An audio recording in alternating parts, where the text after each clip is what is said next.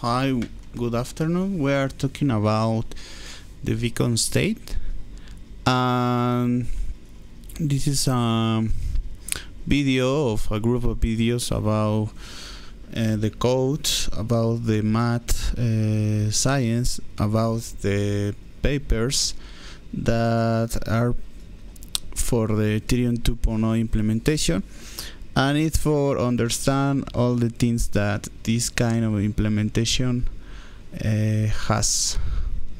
And so far this video is only about the protocol specification, about the beacon state, and we are talking about the Trinity client. This Trinity client is the Python client that are doing the real world implementation of the protocol specification of the Casper FGG plus the fortune rule.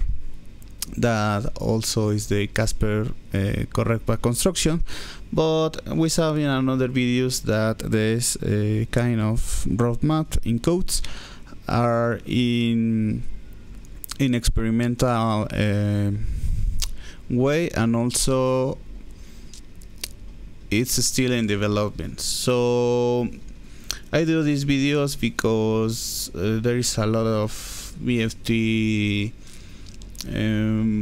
protocol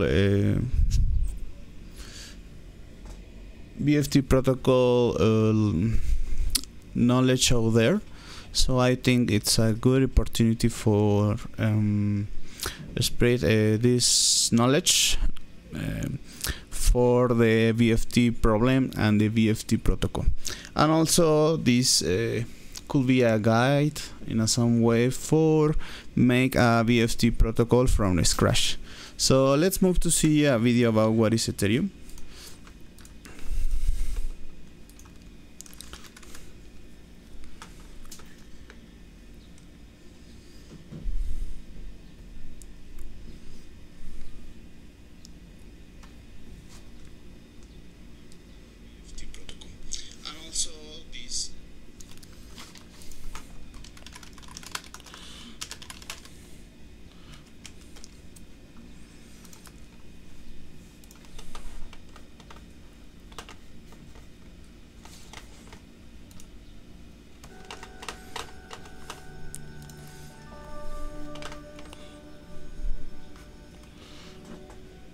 Thanks to the power of modern communication, we have the ability to create technologies that are decentralized, removing middlemen and allowing users to interact with each other directly through a global network.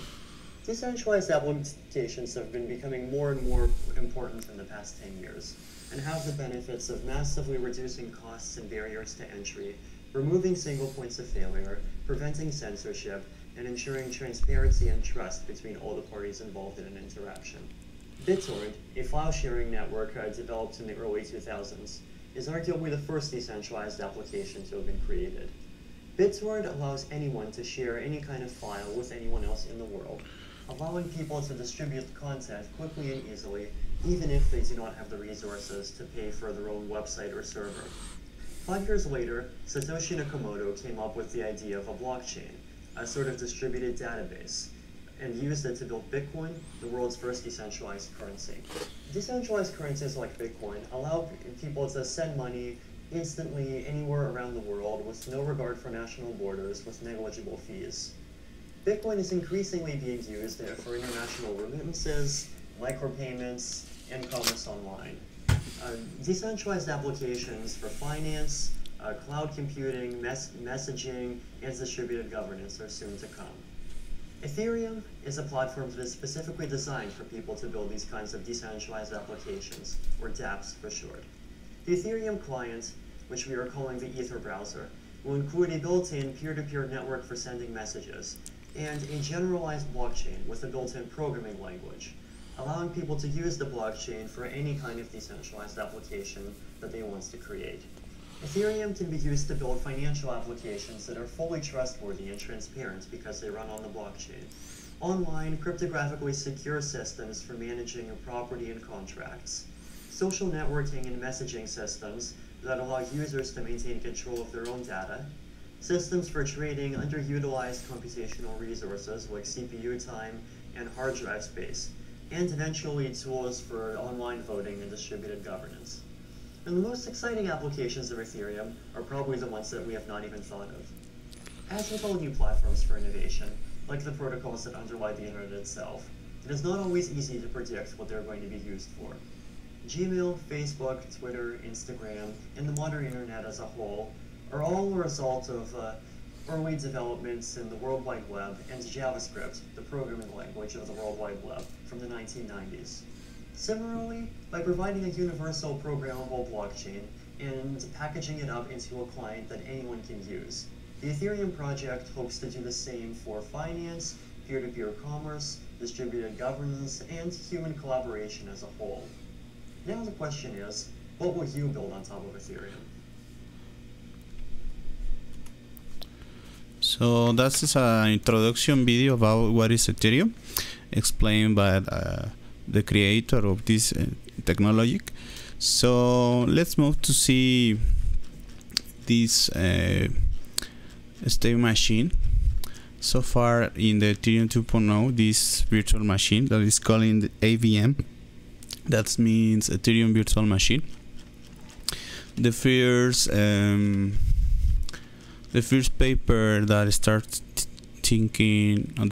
talking about this virtual machine was the Ethereum yellow paper, that it's the Ethereum a secure decentralized generalized transaction ladder, that was written by Gavin Good.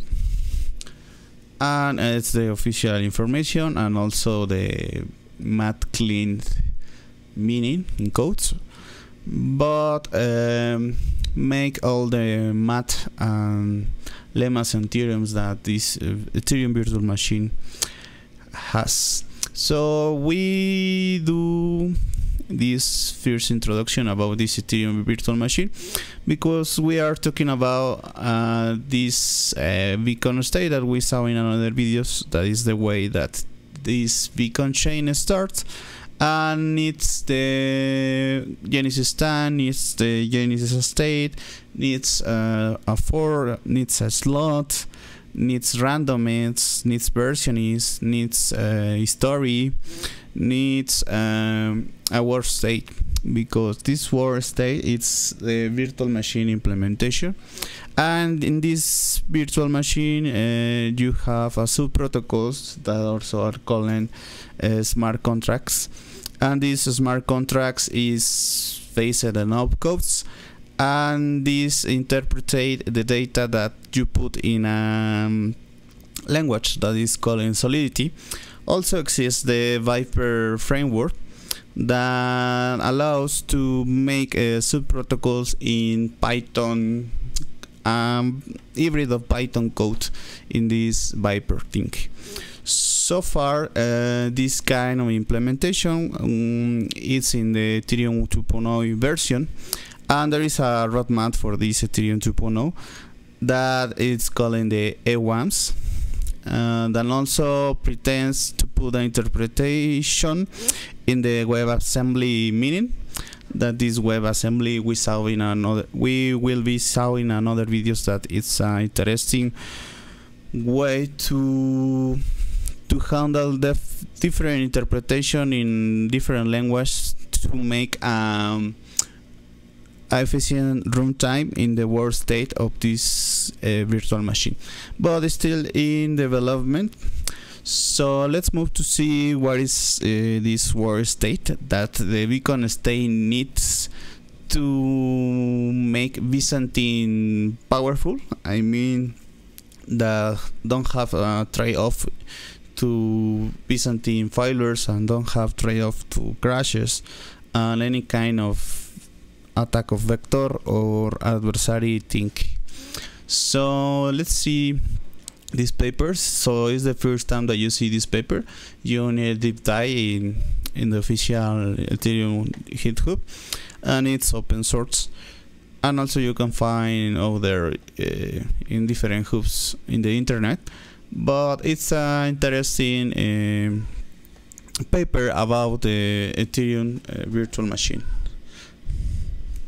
So let's move to see different things that make sense in the beacon state. And we have here the first definition, that is calling the word state. That in the yellow paper, the word state, it's a mapping between addresses that have these 160 bytes identifiers and account states. That another meaning, it's a data structure serialized in this kind of framework that is calling the RLP.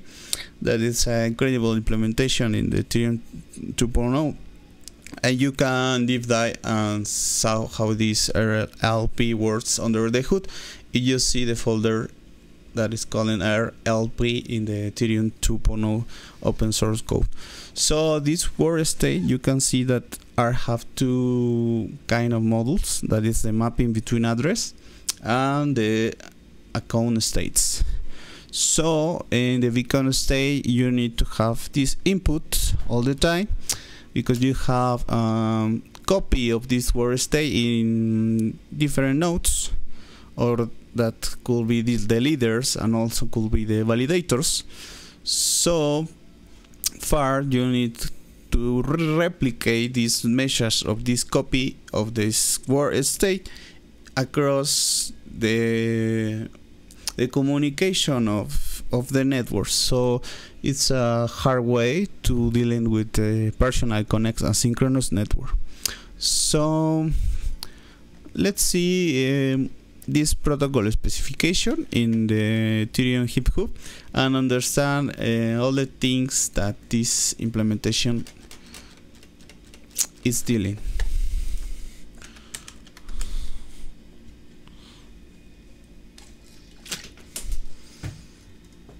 So you can need to go to the protocol specification of the 2.0 version, but because of there is the 1.2.0,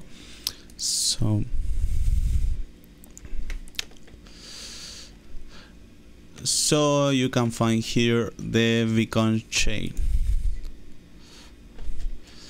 And in the beacon chain, we're talking about this beacon state. So you have here this beacon state, and we saw in another videos the versioning, the story thing, the 2.1.0, that is the proof of work chain, and it's also the Ethereum 1.2.0. that is in right now, it's the mainnet setting.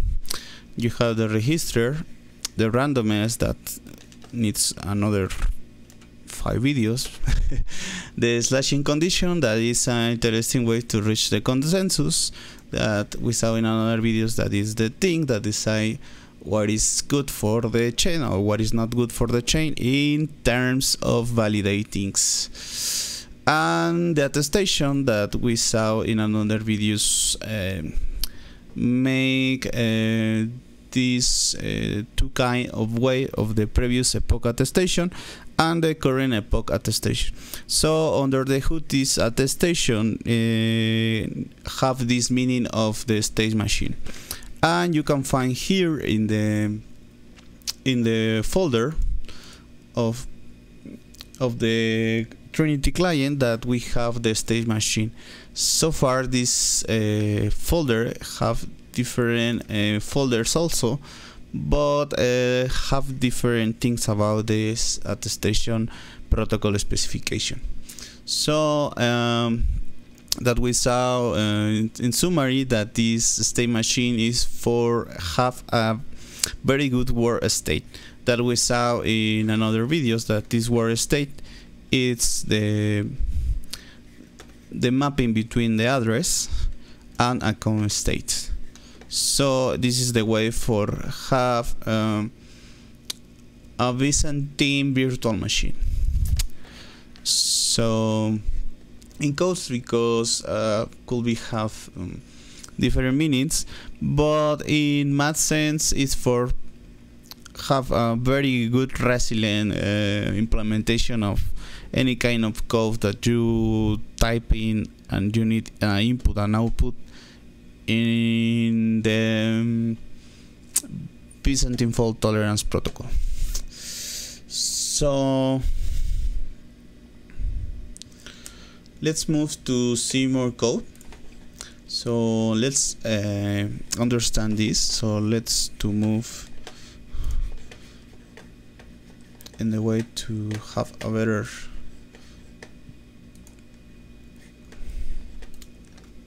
so this base state transition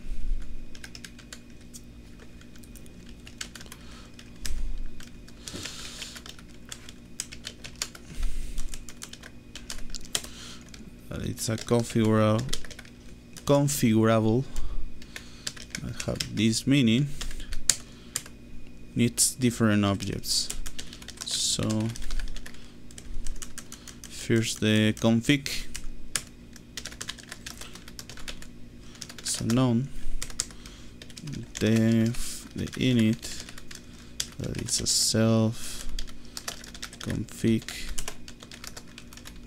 821 config, then this self config is equals to the config.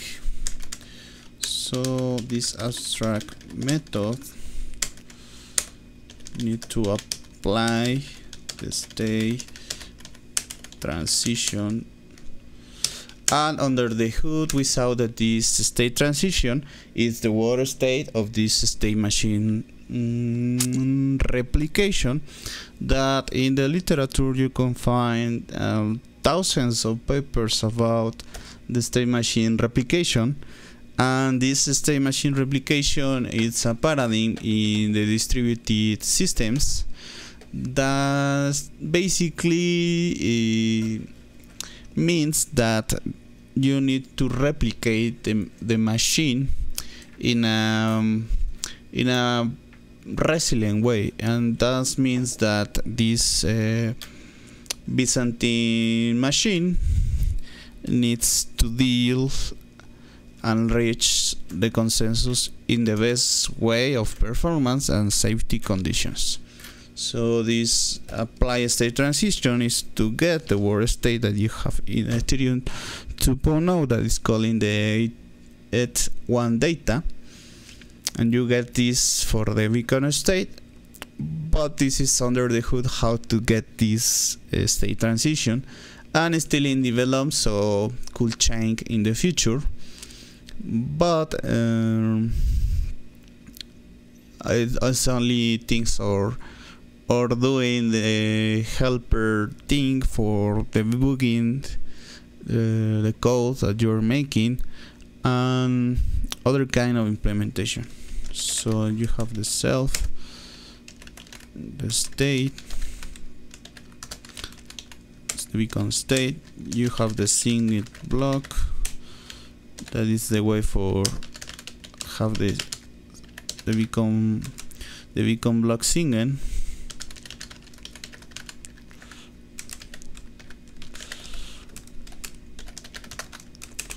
So far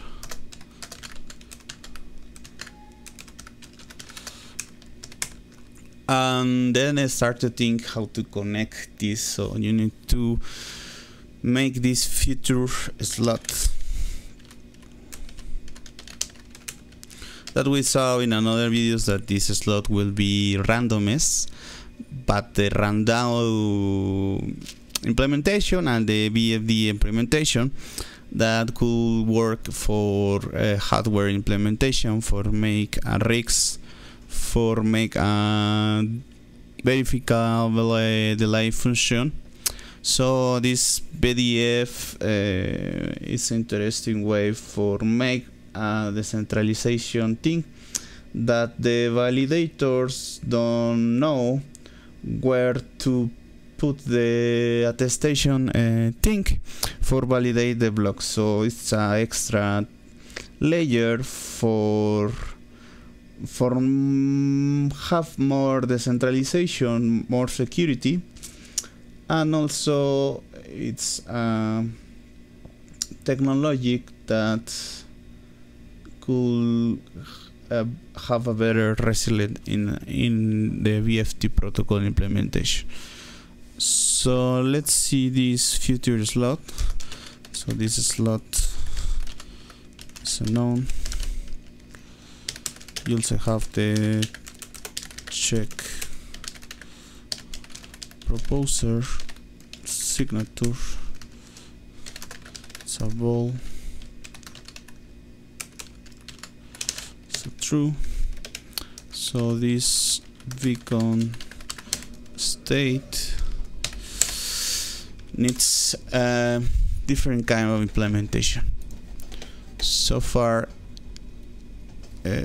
you need to apply the state transition function to this state that under the hood we saw that is the word state, and you can deep dive more for figuring out things of this word state of the virtual machine that are based on data in block or future slot. So this block is the thing that gets this data, and the future slot is how to put this data in this shard chain for reach the consensus in the longest chain, for have more scalability and have more decentralization setup. So this kind of implementation is so hard. So let's see more things. So under the hood we saw how to apply this state transaction of getting this data. So let's see the base, and you can find that this class of the base become a state machine. It's also a configurable of the protocol specification, and we have a variant of this, or a network partition, and this needs to have data of the base beacon chain df. So the config that we saw in another video is the SA2 config that we saw. It's the new config for this new beacon chain, and you can find in the protocol specification the things that this S2 config needs. So let's see more about under the hood how this works. So the type of the base beacon chain df is equals to unknown. So you start to thinking in this base for this transition, sorry, for handle the thing of getting the data as you want. So you also need the single block class that is an object that have the signature signet beacon block. So you need to put that is unknown. This state class is a type of this beacon state that it's also unknown.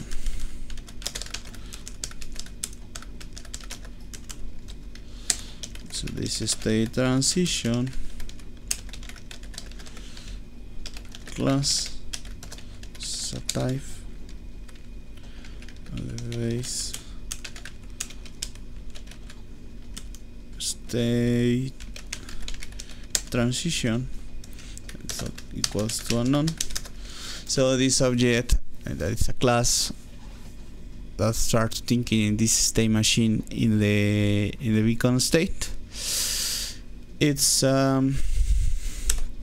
configurable that have this protocol specification, and it's a page of data of objects that needs this state.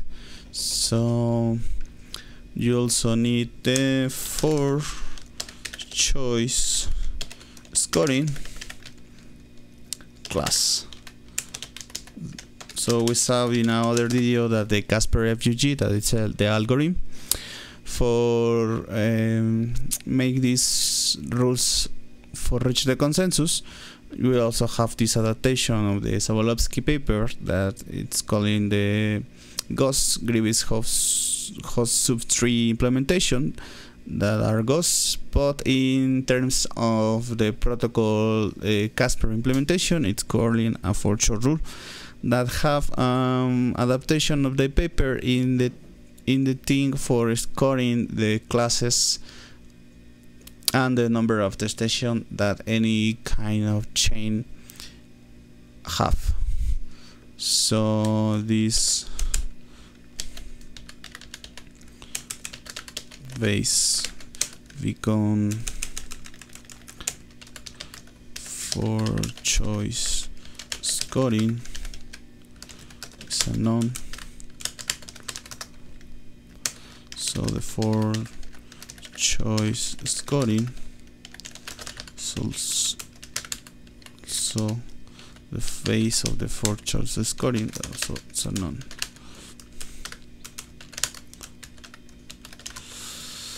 So you need to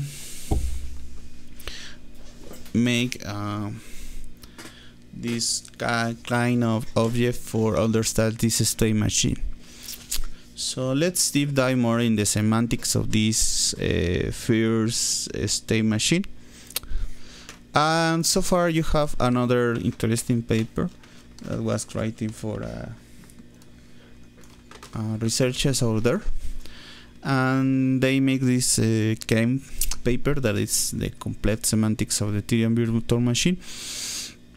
And you can find here in this paper all the semantics that the Ethereum virtual machine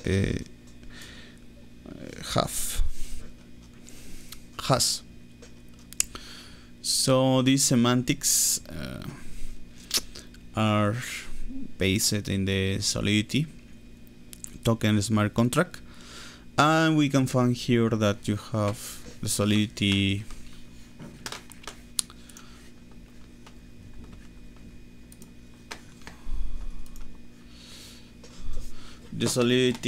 code that is writing in the way of this contract token. But under the hood you have these semantics of the opcodes that are doing the interpretation for make this word state makes the things that the Ethereum virtual machine needs. So we also saw that this contract implementation, smart contract implementation, have different books in the way of the code, but it's a civil war thing. I mean, you can think that maybe this is a problem of the virtual machine implementation, but also you start thinking, okay, it's a decentralized way for doing the things. You don't need to make a permission for the network to deploy a network. You only need gas that is paying in a way that needs Ethereum for make the procession of this contract, and it's all the thing that you need, and it's the way for stop the span network. It's a kind of thing of solve the double spam problem. So these kind of problems in the virtual machine implementation have books that cost money value, and it's big deal of these smart contract failures. But in this civil war thinking, you can say that was a problem for the guy that developed this, and also you can think that it's the problem of do this permissional setting. But so far it's only ideologies, so this is only education, and this kind of books that have these smart failures contracts are characteristic that any kind of data have books, so it's a expected thing. But also it's the custody, because this kind of protocols have custody, so maybe it's a thing of the smart contract for having custody, but it's a way for that this thing needs for doing the promise that the smart contract needs to do. So it's a problem of custody here, in my opinion. But let's see more things. What's a blah blah blah thing? So you can see that these word state have different things. That if you are familiar with the virtual machine thing, you have different formal language definition that are divided in the syntax thing, and you have the semantics. And so far this kind of two things is for make the code run in a runtime.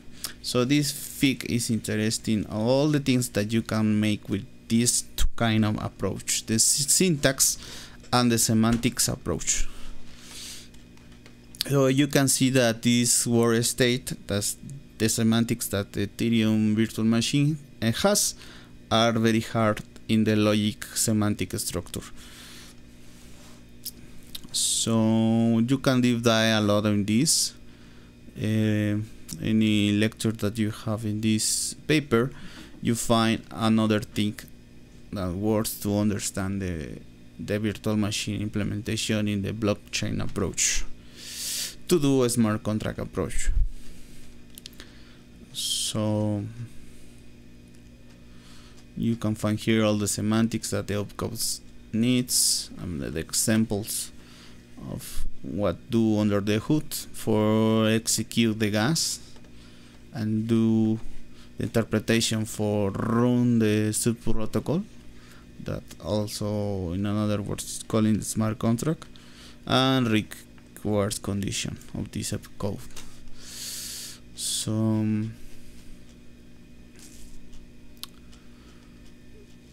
in this permissionless setting, this kind of Ethereum virtual machine, it's amazing solution for do independent networks and independent startups for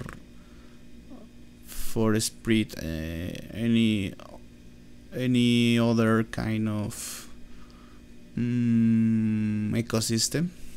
So it's a big deal.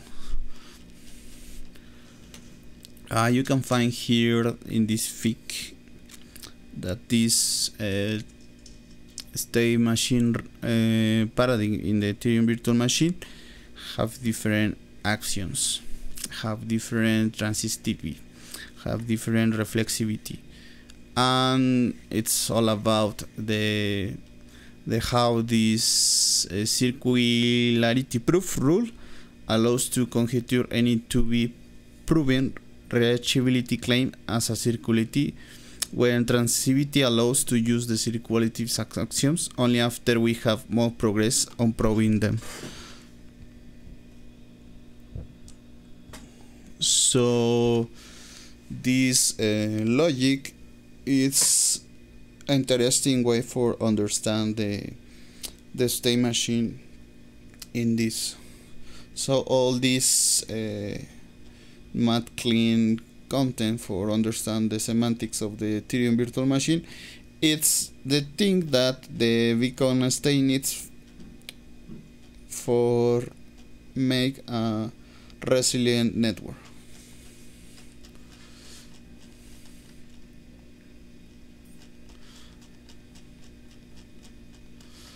So it's an interesting paper out there. So I think that we can see only a little bit more about this Bitcoin chain for the state machine, and we can find here how to make this function.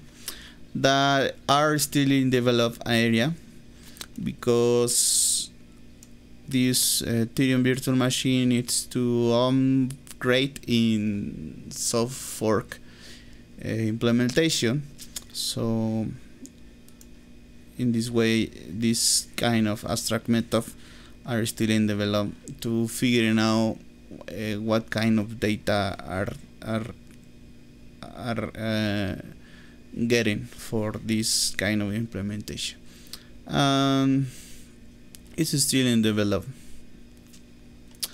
So was all for this video. We have in another videos more things about this state machine replication. So in the scope of this talk, that's all.